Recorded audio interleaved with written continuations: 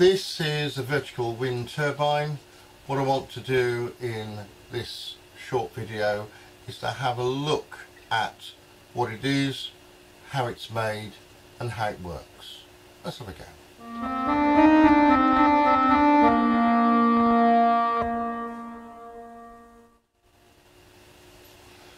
This vertical wind turbine consists of some vanes and a top and a bottom. Now if we take it completely to bits, what we've got at the bottom here are a couple of ring magnets. These ring magnets are just connected to two terminals. There's no other workings in there. We've got a vertical shaft that will rest on that pole and allow it to spin. At the bottom we've got two sets of magnets, two north magnets and two south magnets, and they are 90 degrees apart from one another. Now let's have a look at this wind turbine, and I can set it up in several different modes. This one we're quite lucky that we can set it up with either 2, 3 or 4 turbines.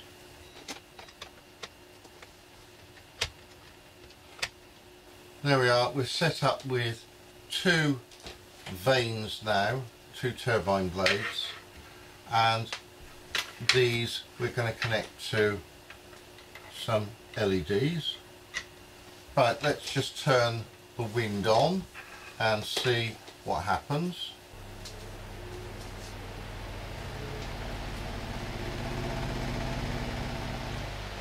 And we've got enough wind here from that large fan to get this to spin quite fast, and we've got our LEDs lit.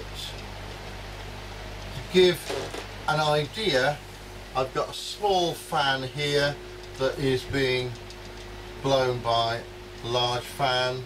If I turn it at 90 degrees it won't work, and if we look at the amount of power put out by this little vertical turbine, not really enough to move it.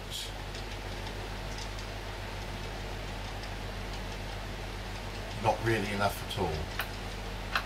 So it's not putting out enough energy. Right, let's just turn the wind off and we'll set this one up with 3 blades. On this particular setting of this Horizon model, we can use the blue blades, blue markers for 2 blades, and we can use the red markers for the 3 blades.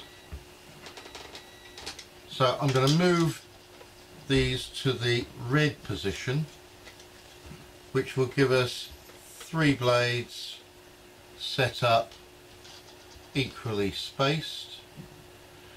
Now the logic behind this is if 2 blades catching so much wind, then the 3 blades should be able to capture a bit more wind.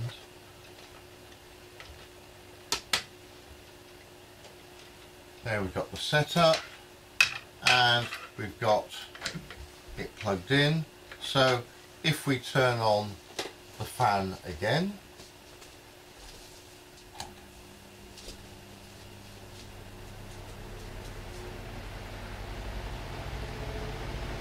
it starts to pick up speed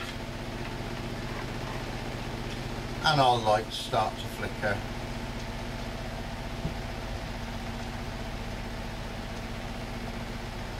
Because of the design of this, it won't go and produce any more electricity.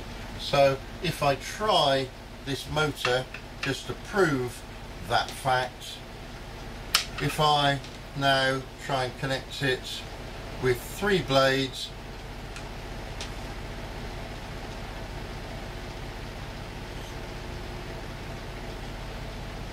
barely any more electricity.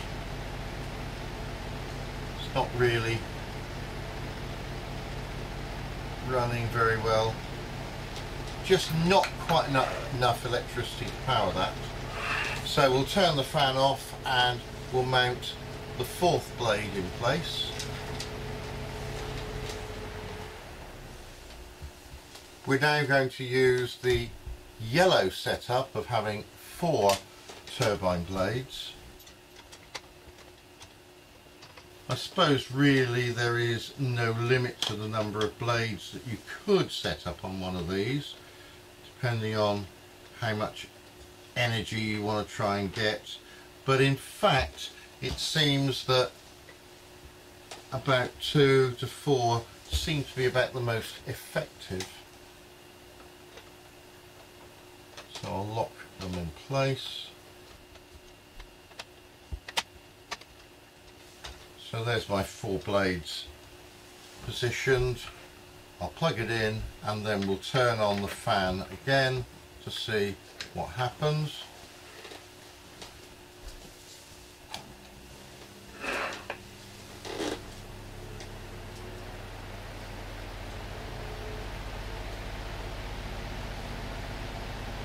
And again we get the spin up to a quite reasonable speed. On the camera you see a slightly different effect caused by the shutter on the camera, so you see sometimes this revolving slightly differently than I can just see it.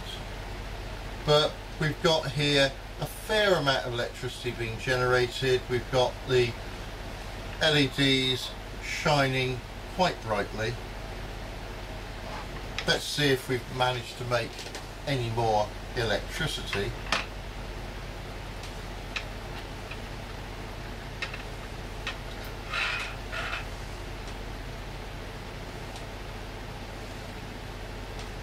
And you can see that this is still about as effective as it was before. Nearly enough electricity being made.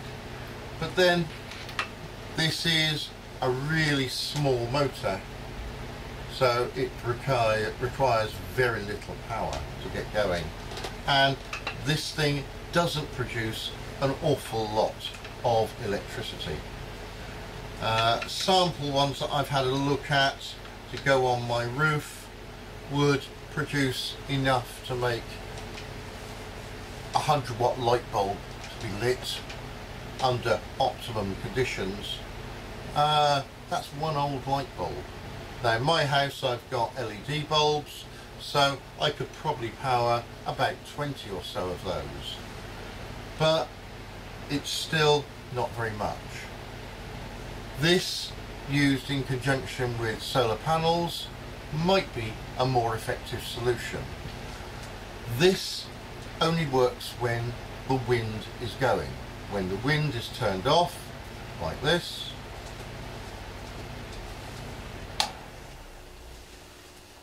then it doesn't work anymore. It's got some residual movement, but my LEDs are getting dimmer, and in no wind this will stop and it won't move much at all. It will work in a fairly light wind.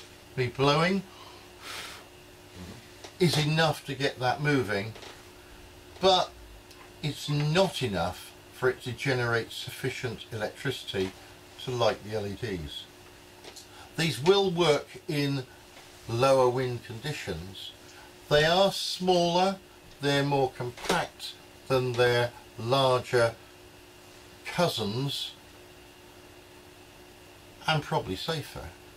And this can be scaled up for its larger cousin to be sort of on a wind farm, and these have enormous vanes, but still quite thin, and still in this basic style of having these blades set to try and capture the wind, and getting the angle for this right affects the design considerably.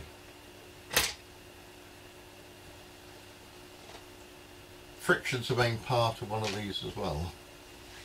We have to have the friction down as low as we can to get this to spin as well as we can, but that then limits the type of generator we can have at the bottom.